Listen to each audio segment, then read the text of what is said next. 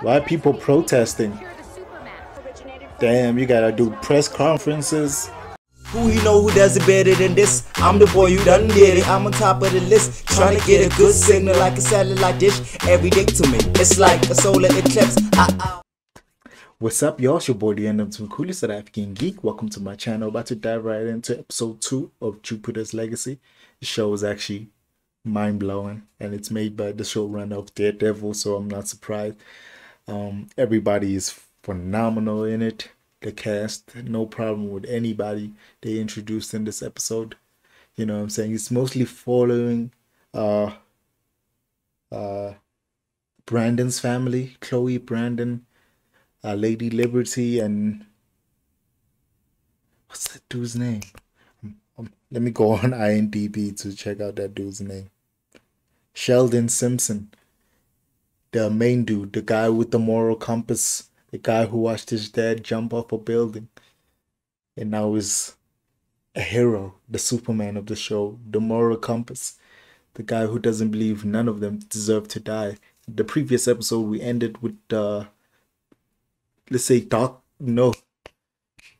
Darkseid, yeah, that dude who looked like Darkseid, a clone of him, whipping their asses, and he took down 2 of them, the Earthbender slash Mr. Negative from the Spider-Man game, and this teleport lady died, and it made Brandon react emotionally and take the guy's life. And now we're about to dive right into the second episode. Please like and subscribe if you're not subscribed.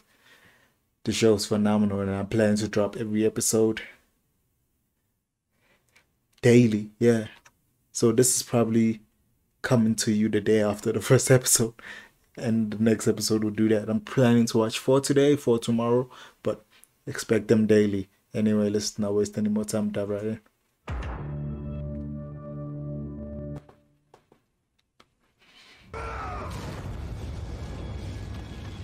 Brandon took that guy's life.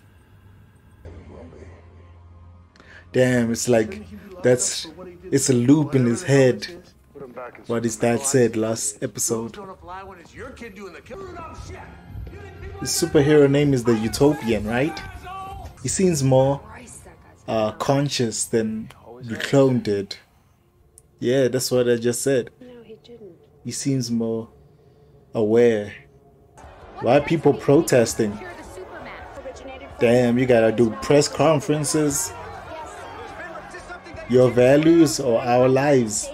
Goddamn. 78%? The Utopians always making speeches. They getting booed.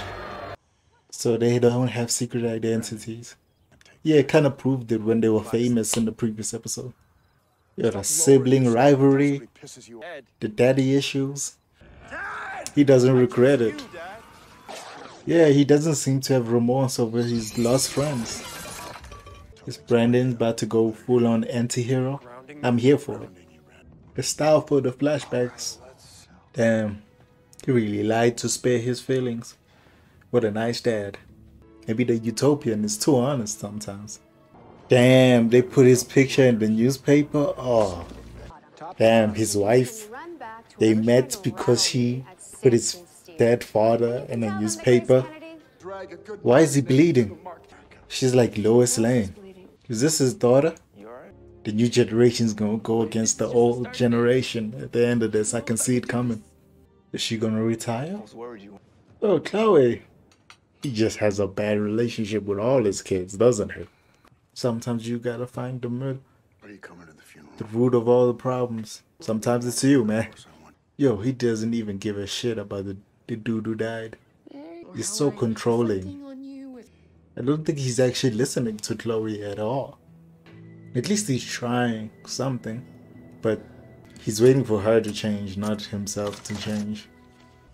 Did they get their powers because they were looking for some Hail Mary solution? Getting out of their debt? So Dad was a capitalist?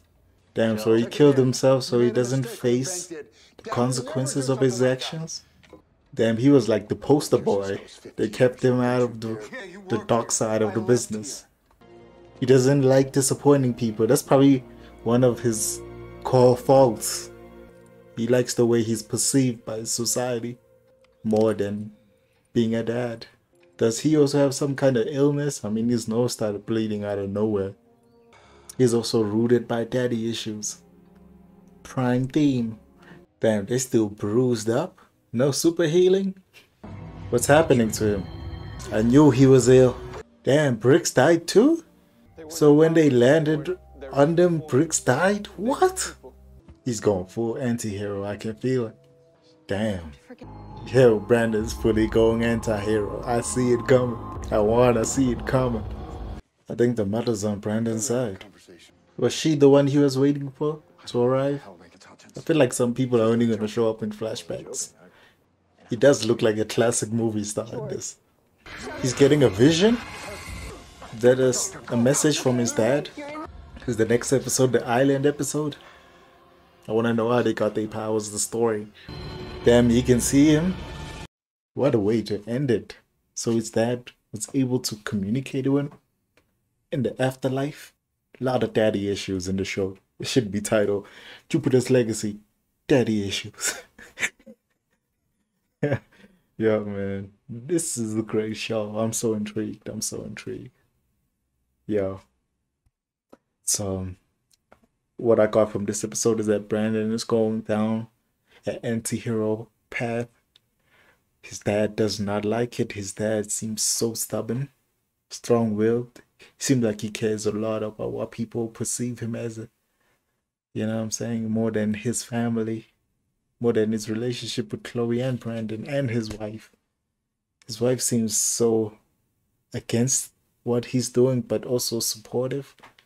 Or she's just, at this point, they've probably been together for hundreds of years, and she's like, this is who he is. Gotta take him the way he is, because love is love. Brainwave was mostly in flashbacks in this episode, but he was in the current time in the funeral situation. Seems like the rest of the world is fine with what Brandon did, except his dad. That seems like it's gonna be a big theme in this whole season. I didn't know 3 of them died. That was a shocker. I thought that dude just got like knocked down, but I just realized I never saw him the rest of that fight. And to think that dude's family saw him with a hole through his chest. Yo, this show is amazing. Anyway, tell me what you guys think. Like, subscribe. About to dive into the 3rd episode. Deuces.